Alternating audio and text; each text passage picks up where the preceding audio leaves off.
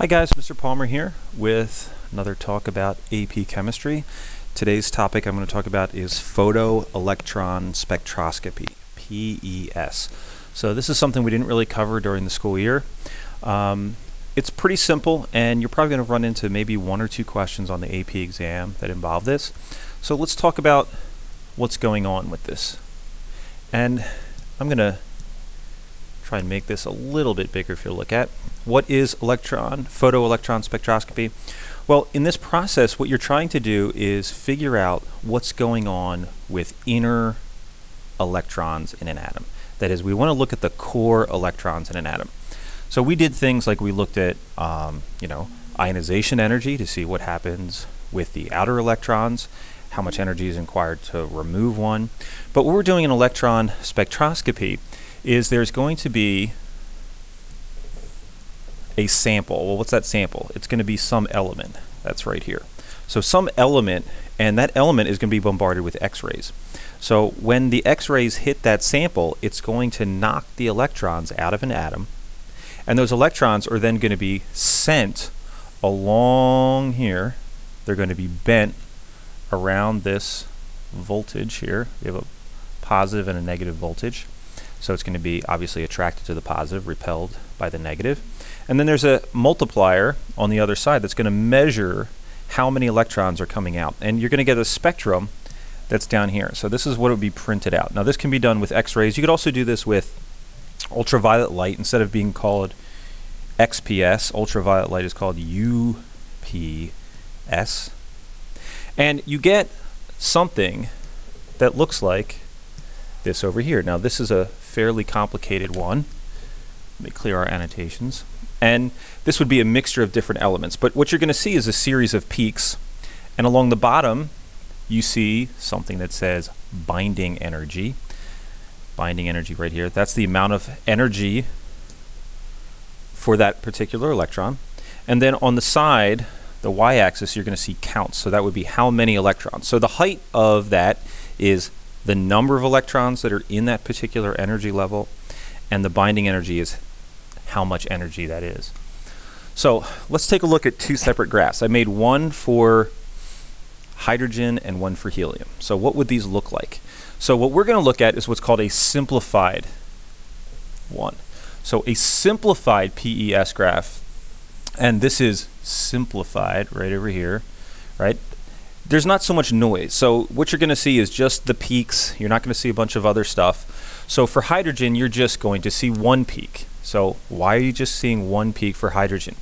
The reason you're going to see one peak is that hydrogen only has one type of electron. So right here, hydrogen has a 1s electron, right? Hydrogen is 1s1 for its electron configuration. You're going to see that this hydrogen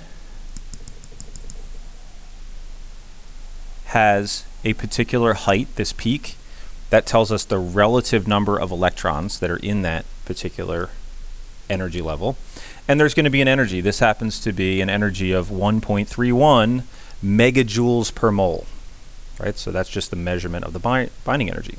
If we compare that to something like helium, we look down here at the bottom graph. So this is helium here. You're going to see two things about it. The peak is higher energy, 2.37, and it's also a higher peak, so that the peak is over here, and there's no number over here. It just says relative number of electrons. So what you're going to notice that it's about twice as many electrons, as hydrogen, because the peak is 2 times higher, and it has more energy. We're talking about 2.37 compared to 1.31 megajoules. So why is that? And if you look at the Bohr model, right? This was helium's Bohr model over here. You see there is 2 electrons and there are 2 protons in the nucleus. So helium is going to have a higher nuclear charge than hydrogen, and therefore it's going to be greater binding energy for those electrons. That's would be our expectation.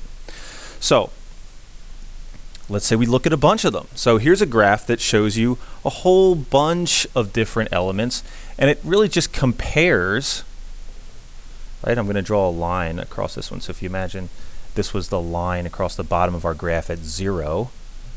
This would be our line across at 0. Here would be a line across at 0 here for lithium.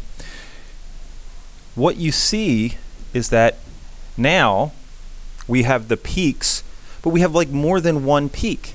So for hydrogen, this is the same one we had here. Hydrogen was 1s1.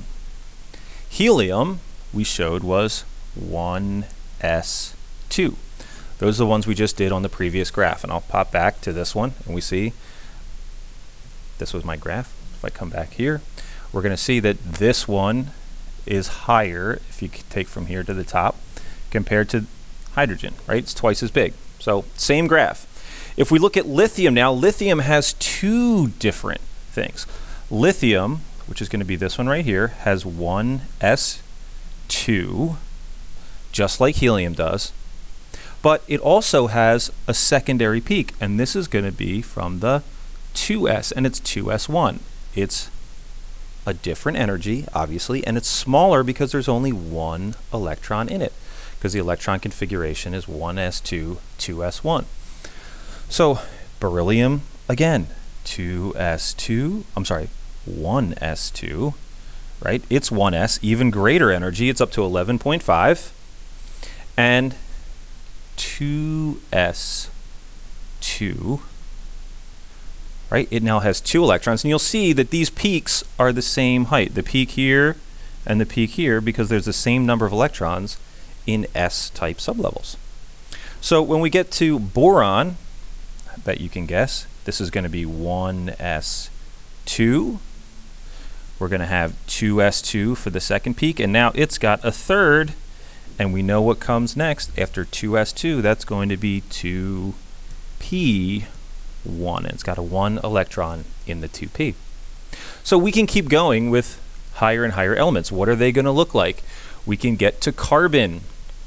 So I'm going to draw a line across for carbon, right? This would be the bottom of the graph. This would be like 0, bottom of the graph for 0.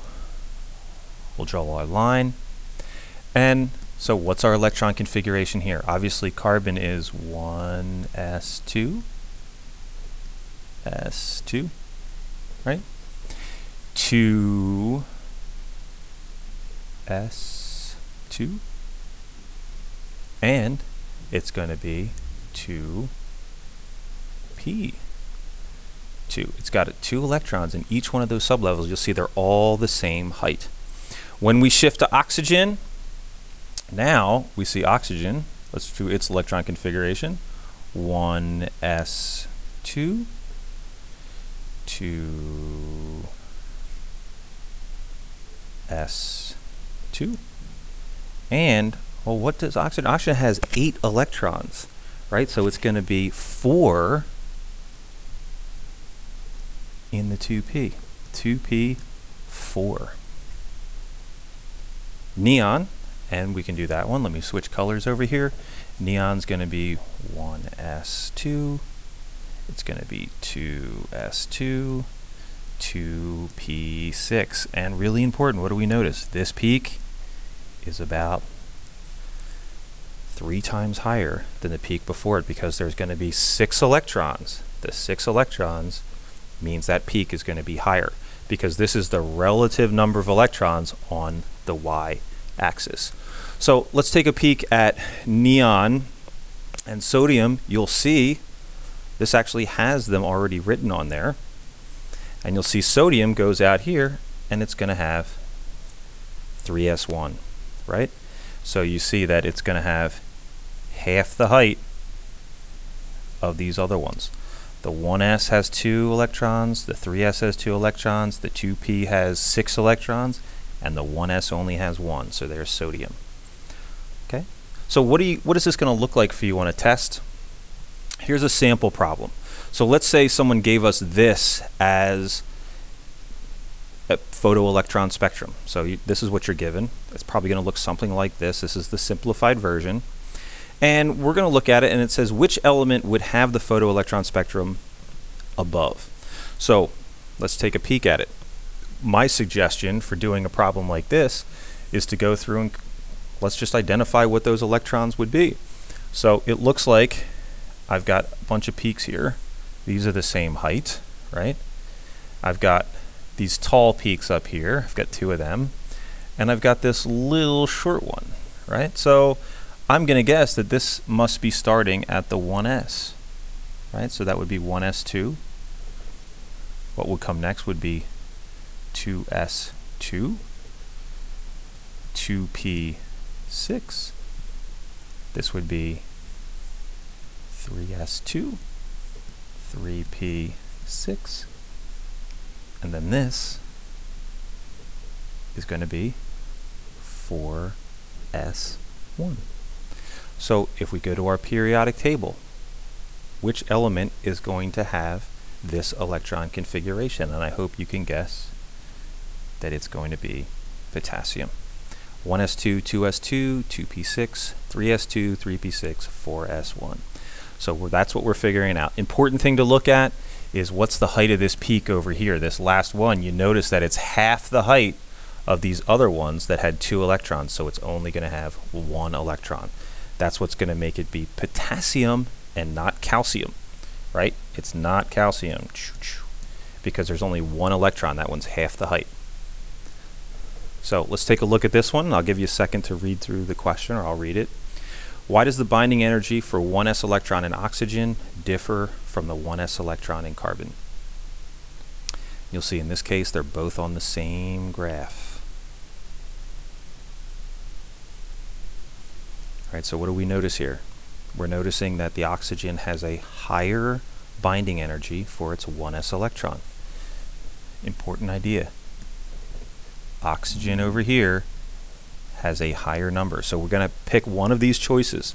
Choice A, oxygen has a higher number of valence electrons than carbon. B, oxygen has a double occupied orbitals. Okay, maybe that means something. Oxygen has a higher nuclear charge than carbon. And then oxygen has a greater shielding from its 2p electrons. Well, this is a 1s electron. So shielding is not going to come into play here. There's not going to be any shielding of the 1s electron. So the thing that made the difference that we talked about was the higher nuclear charge. Hopefully if you see this one, you're going to pick choice C. So those are just 2 example problems. This could be an open-ended problem, but I would suggest that more than likely you're going to run into this in the multiple choice. So if you want to look into your book for some more practice ones, I would certainly do that. I know that there's a few in there, and I'll see you next time.